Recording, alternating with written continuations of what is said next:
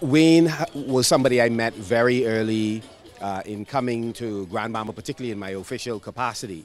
And he was someone who was always willing to share his ideas and share his time to make a difference. I think the work that he did in his private capacity, as well as an advocate on behalf of farmers and fishers, is incredible. He will leave a huge hole in Grand Bahama. On a personal level, Wayne also conducted workshops for us. We run in Marco City a down to business program. He was one of those persons who lent his expertise to encourage young people, guide them as they were developing their business plans.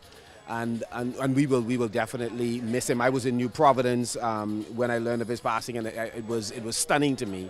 And I pray for his family and for the community from which he hails, and I know that his legacy will definitely live on.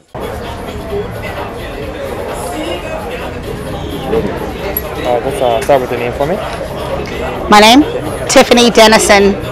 I work at Local Organics Limited, the aquaponics at the Garden of the Groves, with my partner, Wayne Hall. What's your position? And your position there? Owner and operator. Owner and operator. Yes. Okay, and you would have worked pretty closely with Wayne. Just talk about his memory. I've known Wayne for 25 years. He's been a friend for, I think it's over 25 years. It's very serendipitous to me that we lost touch with each other. He moved to Abaco. When he moved back here, we were both working in agriculture. I was doing hydroponics, he was doing aquaponics, so we put them together to work together. Our goal was to make sure we have food sustainability of organic food within Freeport, Grand Bahama, then the Bahamas. As a dream we both shared. We also, I find that Wayne was very inspiring when it came to education, community, teaching new children, inspiring people, taking the message of self-sustainability and community to anybody that would listen to us. We wanted to make this business for people that are disenfranchised, that could work a business, where they have no other choices. Women, you know, this is a business women can do. He was a very inspiring, spiritual person, which also helps me with my own spirituality. And just a genuine gentleman, kind soul, highly intelligent, and a very good friend who will be sorely, sorely missed. And let's talk about his legacy, what he's left behind, and how is it going to be now, now that he's not here? Well, as far as his legacy, he started the aquaponics here in Grand Bahama. He will always be the founder of that for Grand Bahama, I believe, and an educator. I have very, very big shoes to fill now, so I'm going to continue his legacy as much as possible because I believe his message we both share was very and is very important, and I will try to honor him and his memory the best that I can and feed our people. All right, thank you so much. I didn't cry. Are you proud of me? One second. Oh, just want to do a group shot. Okay, I'm right on the side of you. Come on in. You're talking to each other. Oh, we're talking to you. Oh. That's no social distancing either, sorry. I have a mask on. I got messages from Did you get your jab? a lot of people. Yeah, no jab. I'm going to get mine on Monday, I think. Yeah. I was notifying everyone. Yeah, Yeah, so. we got the message. Terrible. Even though he was sick, it's still a shock. It's never going to be okay, you know? But we'll do what we can. I was just saying, you know, we'll do what we can to make sure we continue the legacy. I've got very big shoes to fill, and I only have a size of 5.5. Well, you've got our support. Always. He will live long in our memories, old Wayne. I will continue the legacy and make sure It will everybody be knows. very strange coming to the aquaponics and not seeing him. I have to admit. Yes. Always a gentleman, always a ray of light. Yeah, that's a big boy in our church. I know. And how am I He was supposed a to feel man of it? faith and a man of Yes. Grand Bahama. Yeah. And He he understood a sustainable future for this island. All right, who's interviewing next? Okay. I'll lead you to it. You want to go next? Okay. No, that's official. And then Rupert. Okay, good to see you. Sorry, under these circumstances. I'm fine. I just got to go in the next 10 minutes. Okay. Yeah. Go ahead. Okay. I putting this on me. I don't want to put it all the way up underneath everything. No, you could just put it, and then put it. You got to put someplace close that you can pin it to, so they could hear you. Okay. You asking me questions? Yeah, so you just talk about your memory of him. Okay. You have a thing on your eyelashes. Where is it? Close your eye. Sorry. Before it goes in your eye. It's so small that it could go in. No, for real, see there. This little thing there. How do you even see that? Because I take care of people and I have to protect eyes, hands, and legs. Wow. I'm sorry. It's all good. Good? Your name? Billie Jane Ferguson. And your relation to me? So I was Wayne's caregiver for the last 4 months. Talk about your memory of him.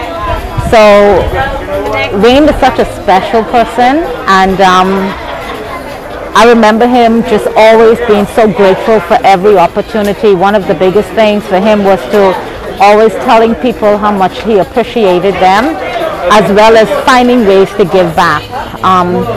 Representing Rotary as well, he was an intricate part in making sure that he knew what the needs were for Grand Bahama, and he met those needs through his work. And so it was just amazing working with Wayne, going to him every morning and just making his life just a little bit more comfortable on a daily basis. Just to know that he's given so much to this community, I thought the best way that I could serve him was to make sure that he was comfortable during those last few months. Okay. And what's it going to be like for you now that he's not here? Well, that's a tough one.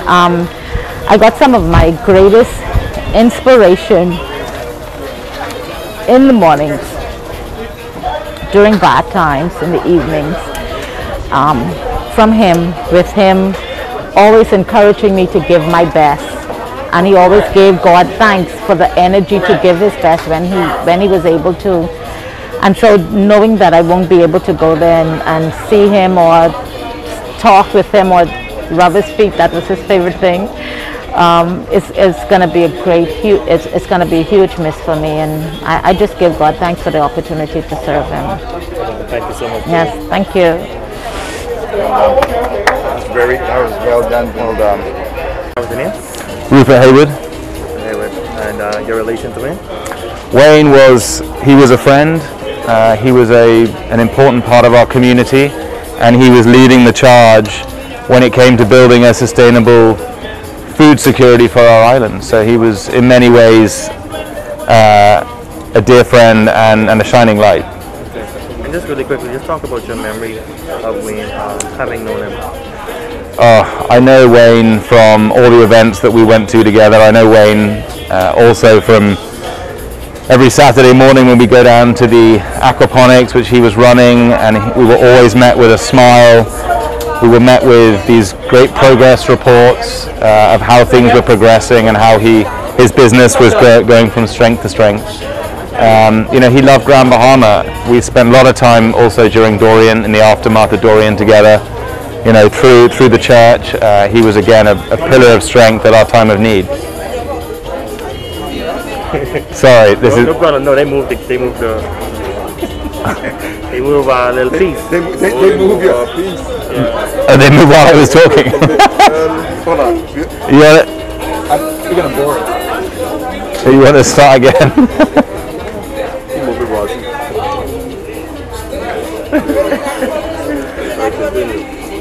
And for you personally, what's this going to be like now that he's no longer here? Well, it's a huge loss when we lose anyone from our community, but as a friend, as someone that I saw on a regular basis, someone who, as I say, was such an important part of our community, it's going to be a massive loss. And they're big, big shoes to fill.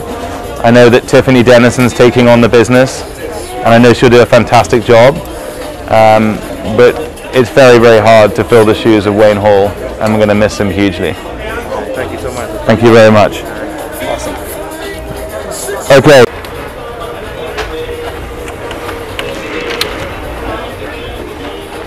Very good. And Pastor Victor, just talk about, first of all, your memory of Wayne. Well, Wayne was a very special and extraordinary individual.